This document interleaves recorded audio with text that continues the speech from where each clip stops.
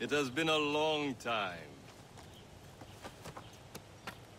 Achilles. Adewale, how go things in the West Indies? Very poorly, I'm afraid. Your countenance tells me we should discuss this. Come.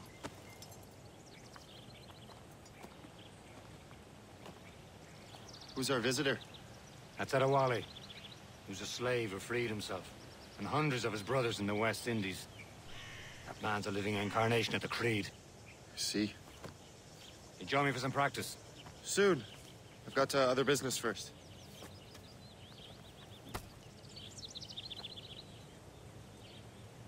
Tell me what happened.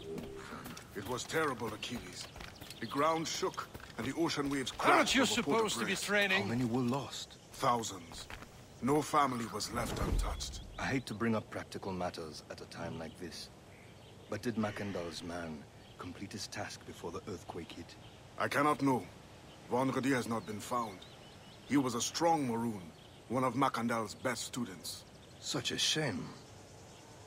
So we cannot know if he found the site. Indeed. But if there was a temple under the waves, I doubt it is still standing. And the artifacts that showed the way? Stolen.